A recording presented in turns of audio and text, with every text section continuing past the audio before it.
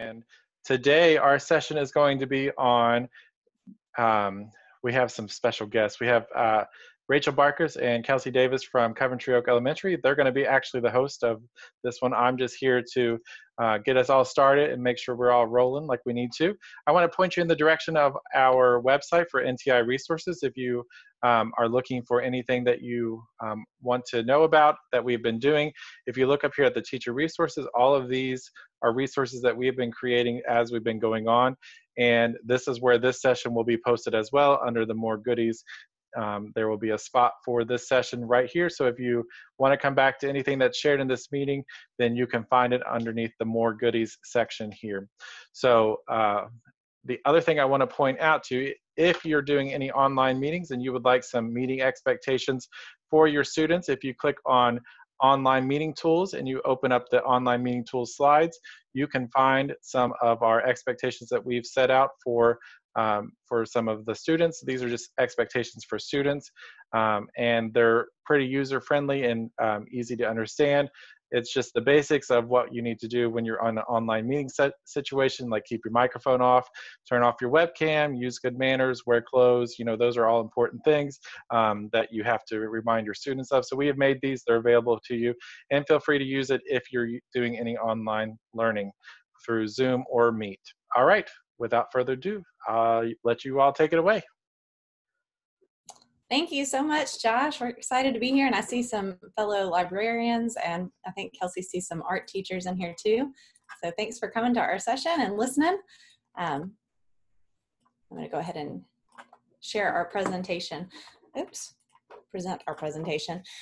So we're really just representatives of our whole special area team. We have a really great team. We work well together, and our school expectation was that we had some office hours, and we just got together and decided that this would be what we would do.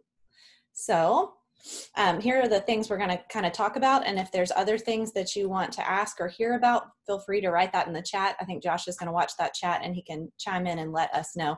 We also have a bit.ly for our session, so if there's anything that you want to steal from here or pull from here, the bit.ly is going to be on the bottom of all of our pages. It's bit.ly/live with specials, and if you haven't used a bit.ly before, please know that the capitalization does matter.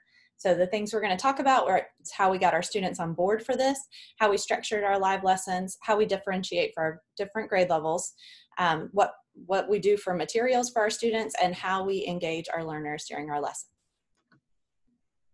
All right, I think that one of the biggest things to remember with this is that perfection was not our goal. We are just trying to reach as many students as possible. And so originally, as Rachel said, it was our school-wide expectation to have office hours. And so we put it out there that we would have office hours, and every day from 1 to 2, we would have between 20 and 30 faces just kind of staring at us, missing us, and wanting to say hi. And while that was lovely, we wanted to engage them with more content, because we were doing two truths and a lie or different games with them. But we thought, okay, if this many kids are going to show up, if we start packing some content into this time, that's going to be a way that we can reach even more students. And so now we're up to about 50 to 60 participants each day for our live lessons.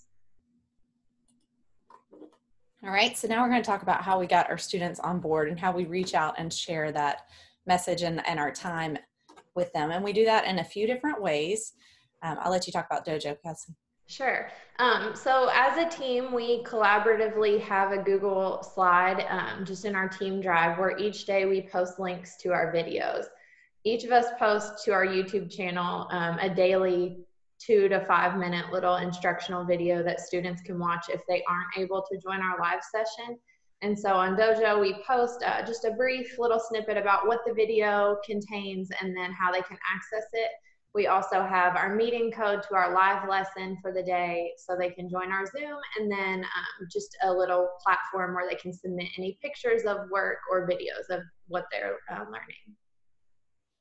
We also have found that if you're a school Dojo user, that putting an event in Dojo is really helpful, because you can set it up to remind students an hour before and when the event starts. And when we started doing that, we had a lot more students popping in because their families were getting the reminder that we were about to go live with a lesson. And then we're still doing our morning show every day, and out of all of the YouTube videos that I've put up, that's getting the most hits. That's something that our kids are looking forward to seeing every day. So our special area team made a little commercial of that, and I'll play it real quick just because it's cute and fun. And that's the big thing here. We just like to have fun with our kids.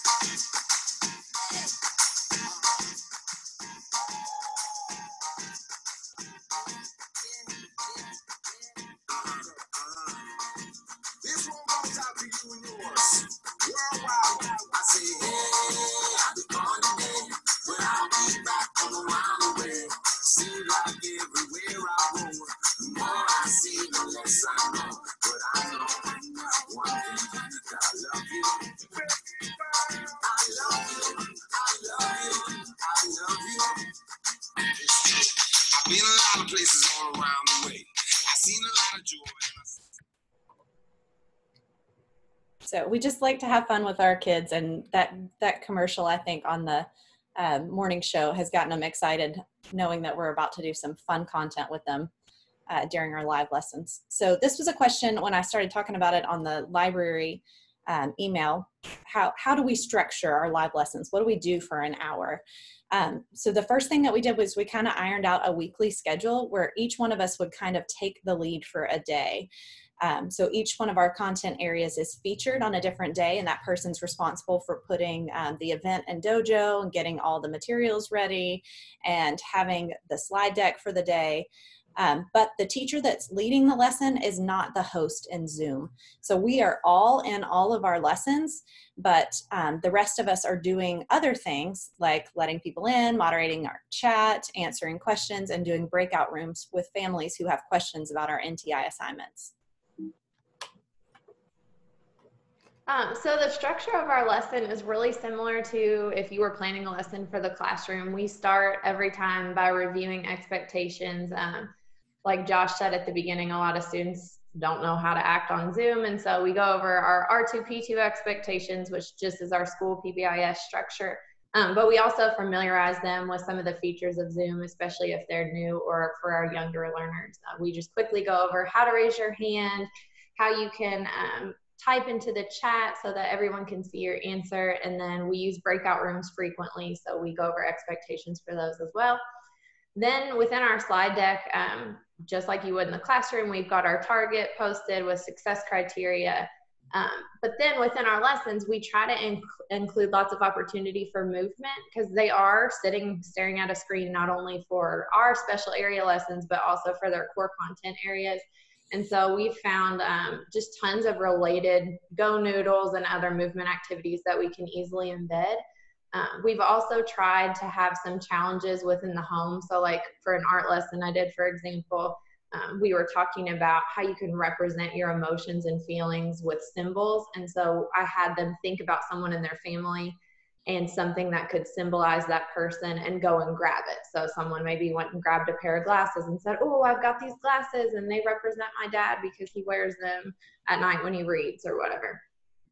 Yeah, so some people have some items that they could use to symbolize on the screen there. So just ways to get them up and moving is key throughout the lesson. We try to embed at least 2 of those within each hour. Then we have our content, and we'll talk more about how we engage our students, so it's not just us kind of reading our slide deck the whole time, a little bit later. Then again, we just do some more movement, and then we have wrap up. We try throughout to invite parents and students who might just be popping in to truly utilize the time as office hours that might have questions, to have lots of opportunities to ask those in the chat. And then like Rachel said, Zoom has such a handy feature called breakout rooms, where you can send just one teacher and a select group of students, or just one student, into a private meeting space where they can then ask questions that pertain just to the individual. And we found at the end of our lessons too, everybody, we have them leave and they trickle off, and then a few just want to stop and say hi, and we have that special time with them too. So we're not losing that feature of office hours, but they are still getting the content there too. So I mentioned before that our special area team, we just like to have fun. And if you know me, you know I just like to have fun. So when we started this, we decided, just like Josh was sharing the OIT's page on the back, when our kids come in, we have a Bitmoji header. And I've kind of got a whole slide deck that represents each one of our days. And it's got a countdown timer on it too. So when we have our music Monday, this is what the kids are seeing. When we have our STEM lesson on Tuesday, this is what the kids are seeing. So when they enter the room, they kind of know what the day is and they have that countdown timer. And it's just been a fun way for us to keep engaging students instead of when they enter just seeing a blank screen or our faces. And they have that expectation to come in and sit until the timer goes off, and then we'll start our lesson. I would highly recommend to opening your meeting about 15 minutes early.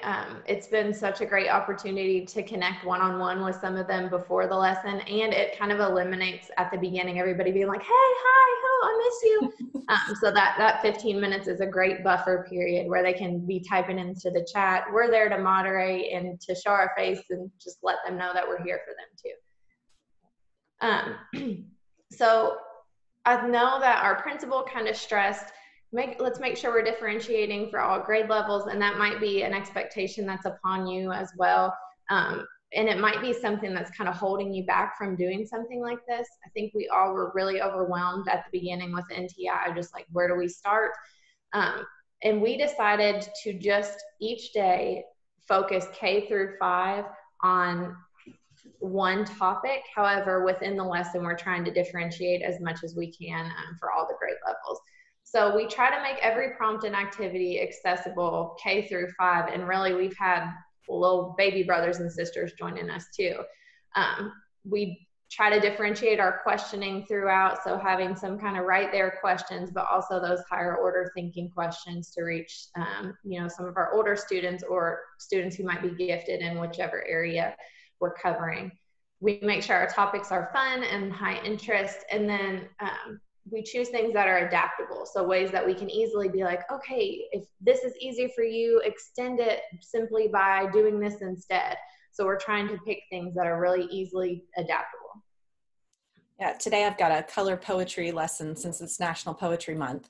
And I was asking Kelsey before, how could I really adapt this for different age levels? And she recommended, have the kindergartners just choose one line for the poem, and then have your older kids take that further and go ahead and do each one of the senses for the poem. So just little things like that help out a lot.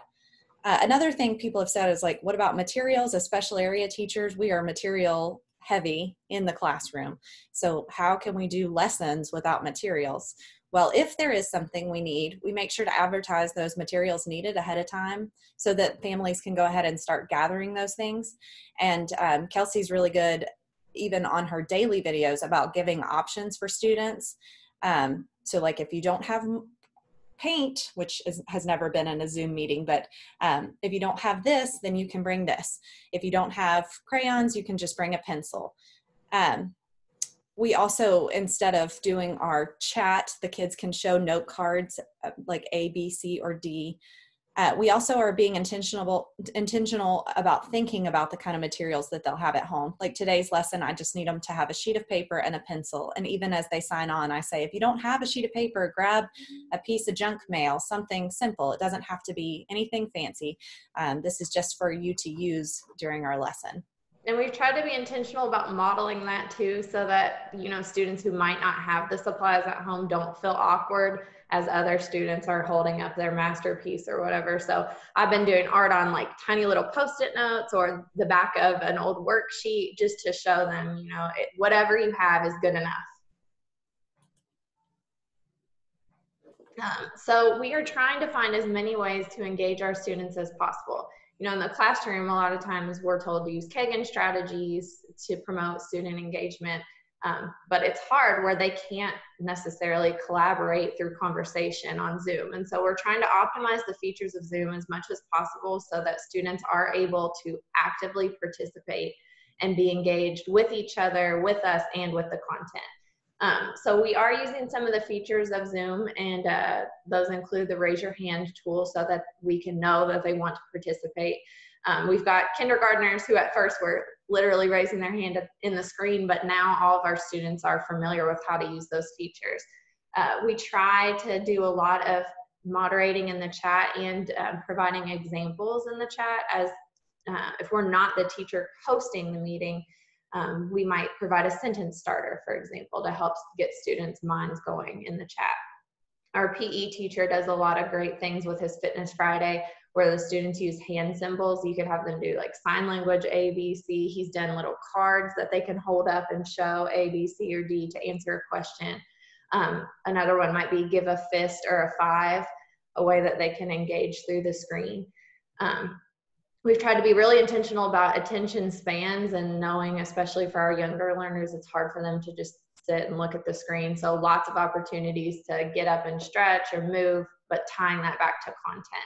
And then for our English language learners, we have one newcomer who's been attending our meetings religiously every day, and it makes me so happy because she speaks no English, but yet is able to participate with us. And we've done that through being intentional about having vocabulary on our slide deck for the day with pictures, or modeling that, and then having sentence stems or sentence starters, and then also simply just providing little snippets of directions or what materials they might need in Spanish when possible for that student. And then this was Kelsey's amazing art lesson that she did last week, and we just captured a little piece where you can kind of hear some of the engagement techniques she's using. Invertebrates, which are animals either with backbones or without. Let's brainstorm some animals together now that are loud. I want us to think of some animals that are as loud as an elephant. Use the chat to type an animal that makes a lot of noise and is loud like an elephant. Or don't forget, you can also use the raise your hand feature on Zoom so we can see whose hand is up and participating that way. I'm going to try to type some in, so if my special area team can kind of holler them out as you see it. We have Gates said a tiger. Ashlyn said a rooster. Oh yes, if you've ever lived near a rooster. Let's make sure that we type our words correctly, boys and girls, so that we can read them. A T-Rex, a lion. So you kind of heard us going back and forth there too. Like, since Kelsey was managing that screen share, if you've done a Zoom before, you know it's kind of hard to keep your screen shared and see the participants and see the chat and do all of the things. So that was me chiming in too, to tell her what some of the kids were saying on that chat so that she could really be facilitating our lesson there. And I was also watching where kids were typing with like 7 Z's on the end of their word too. So we try to chime in and do that kind of stuff. So we just wanted to give you an idea, if you are a special area content leader in your school, some things that we have done or some things that you might be interested in doing for these, kind of as a springboard for these lessons. And I put the email address of each one of these teachers on the bottom because, like I said before, we're just two representatives of our team. And I do not teach music. I don't know a lot about music, but Macy Bell does. So if you wanted to reach out individually to any of our teammates, then they would be happy to help with some more ideas. So in her Music Monday, Macy has done some music history. She's talked about instruments of the orchestra. This week, she had kids find percussion instruments around their house, and we played our percussion instruments with a song that she had and the music on the screen. And she also uses her virtual music lab a lot to model some of those lessons. Our STEM teacher, Andrea Church, she has really done a lot with the breakout rooms. So having small games, if you've ever played a breakout game before in your classroom, she's done the breakout games in breakout rooms in Zoom. So a breakout room is just a way to have a small group lesson basically. And since there's 5 special area teachers, each of us then became the host of a smaller breakout room where we could implement the breakout game in a small group setting. She's done a lot of modeling experiments, and our school is Title I, but we have had a lot of students actually come on live and participate with materials. She made lava lamps the other day, and those required vegetable oil and food coloring, and nearly every student had those items, but for the ones that didn't, she still found a way to make it fun and model the experiment live so that they could still be a part of it. And then she's done different STEM challenges as well, and her email address is on the bottom if you'd like to reach out to her. And if the thought of a whole breakout game is a little overwhelming, this past week she did a whole lesson on the phases of the moon, and then we just used a quizzes in breakout rooms. And so it gave the children a better opportunity to participate, because in my breakout room I only had 7 kids, so more kids got an opportunity to answer and to show me their answers. I could manage 7 kids on the screen a whole lot easier than I could all 50 of them to begin with. So it doesn't have to be something as elaborate as a breakout game. It could even just be like your end of lesson assessment in a breakout room, where you can kind of cater to the students a little bit more.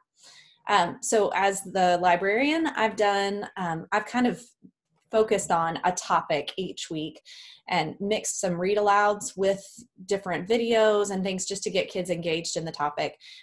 We've had short maker challenges. Today I'm going to do a poetry lesson. In the future, I'm going to do a stop motion.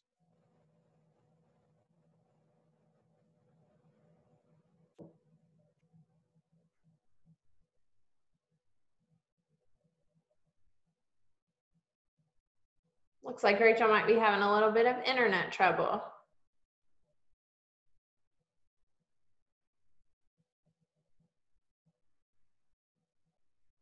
Give her a second. Give her a second and see if it comes back on.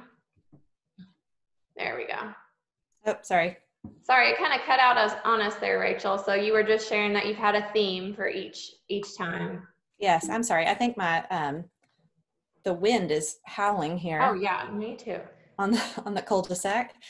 So I like to hold tight to that one central theme and then mix in some literature with it.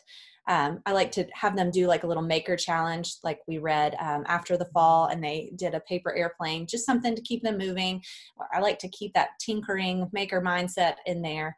And then I also like to do some technology stuff. So in the future, we're going to do some stop motion animation in ours. And down at the bottom, if you've happened to, if you've happened to write down the bit.ly or got on it, I've got the compiled Zoom lessons. So everything I've done, I've kind of compiled, and you're more than welcome to hop on there and steal or use as a springboard, whatever you'd like. So as the art teacher, I've been really struggling at first how to show them not only my face as I'm teaching, but what I'm doing. And so something that I didn't think of until last week, but I actually found really helpful, was to join the Zoom meeting both on my laptop, but then on my cell phone as well. I do a lot of videoing just in my classroom, so I happen to have a tripod that holds my phone, but if you didn't, you could easily put it on the end of a bookshelf or make a stack of something and set the phone on top of it. But I've used my phone almost like a document camera. And so a feature in Zoom is that students can pin a certain video window. So if there's a speaker that you want to see, even though the speaker might not be talking, you can pin the window, or the host can do something called spotlight that window. That we've encouraged the students to pin the video from my phone. That way they can see me working live as I'm teaching. So they get my face and the art example that I'm creating. In my lessons, I've tried to be really intentional to embed some of those social emotional skills. If there are any art teachers in here, you're probably familiar with data drawings. And so we talked about what a data drawing is, and then how to represent the feelings that you might be having during this time away from school and through the coronavirus with symbols or types of lines. And so we created drawings that allowed us to reflect on things that we were going through in our lives. And then in all of our lessons, we've tried to build cross-curricular connections, not only between the content of special areas, but also just giving them more opportunities to do math. So with that data drawing, we talked about graphs and what data is. At the end of my art lesson last week, we did like a hybrid animal, and they were writing similes about their animal that they had created. So just different ways to incorporate all the content into each of our lessons. And I will have to say, it's been really cool to see each other teach, because not only have we like learned from each other in this process, and our lessons are getting better each time, but the STEM teacher mentioned a few different times, oh, I didn't know that you teach about this, or that your kids would research something like this. Or, you know, Kelsey talked about a STEM related content topic in her lesson. And so Miss Church was able to springboard on that. So it really gives us an idea too, like our PE teacher has been, oh, remember that thing that Miss Barkus talked about? Well, now we're going to go a little bit further with it here in PE. So it's just been really neat for us to kind of see the perspective and the content of other areas. Our PE teacher is awesome. If you were wondering how the heck do you teach PE on Zoom, he's a master. He's done some really cool activities with connecting our movement to our nutrition. So he had the kids, everybody one time go and get a snack. And then we looked at that nutrition information on the back of our snack. And for each sugar, gram of sugar, we had to do maybe jumping jacks, or for each carbohydrate, we had to do something else. So like he's got all kinds of ways to connect those things. One lesson he did was on your plate, so your favorite meal, and we had to do different movement activities based on the food pyramid. He also does a lot of trivia in the gym already at school, so he's connected those into Zoom. So the kids have trivia questions to answer, and then depending on whether they get it right or wrong, your movement activity is connected. And then like Kelsey mentioned earlier, he had the kids show A, B, C, or D on their screen. And then he also taught them things that they can do at home with their families. Like he had them he used a deck of cards, and they chose a card, and that would represent what movement activity they wanted to do. So kids were then able to go find a deck of cards, make a deck of cards, and teach their families how to play and keep that movement going on at home. So we had a question in the chat about managing students during this, and we've alluded to it several times, but while each day of the week is one content area focused, we're all in there co-teaching together. I don't know if I would be able to manage the 50 or so kids by myself on Zoom. But we actually allow them to show their video throughout, because a lot of times we're like, okay, hold this up, show this, give me a thumbs up or a thumbs down. So we do a lot of engagement through the videos. We do remind them of the expectations, and that, we can see what's behind them in their video. We had a student who was participating without a shirt on, so we took him into a breakout room and just said, go put your clothes on and then come back and join us. And we shut his video down. If you're not familiar with Zoom features too, there is a way where you can, as the host, stop sharing a student's video if something inappropriate did happen to come up on the screen. But we let them leave their videos on. As the host, we keep all the mics muted except for the special area teammates, but we do allow students to unmute themselves when they've been called on through the raise their hand feature, or if they have something that they've typed into the chat that we want them to share aloud. Management definitely could be an issue if you're running the meeting by yourself. I could see how that would be very difficult. Because we're intentional about our expectations of staying muted unless you've been called on, and familiarizing them with how to use Zoom, it really hasn't been a big issue for us, but I could see how it could turn into one if you were by yourself. Well, and we actually had a student that was having internet problems one time, and she kept unmuting herself, but then we would get the extra sound even though her connection was on and off. And so when that happened, as the host, I just moved her to the waiting room and sent her a message in the waiting room that said, if you come back in, you've got to mute your mic. And then we brought her back in, and we didn't have any more problems from that at all. And if you didn't know this about Zoom as well, we tell the kids to mute their mic from the beginning, and then when they want to talk, they hold down on the space bar, and that unmutes your mic, and then they take their hand off and it mutes them again, which is just helpful for elementary kids, because once they unmute their mic and start talking, they forget to mute it again. So that space bar trick has been really helpful. I also saw that Michelle Armstrong said something about connecting her phone to her laptop with a cord and opening up in Zoom, which is really cool. There's also a way to share your screen without a cord in Zoom. If you share your screen, you can do it if you're on the same internet. I could share the contents of my phone that way too. You can do it. Yeah, it's a screen mirroring feature. So yes. That was really cool. But when I tried to use it, it was just, when you're the one presenting the content and you've got your slide deck and your phone, and you're trying to share your slide deck, and then you're trying to share mirror your screen on your phone like a document camera, it was just too much for me. So I found joining the meeting twice to be helpful, but I'm not a technology person, so that could be my issue too. Well, and I liked the way that you did that too, because when I share my screen, that's my iPhone screen, it makes it little skinny in the middle So it was helpful to be able to see you bigger like that.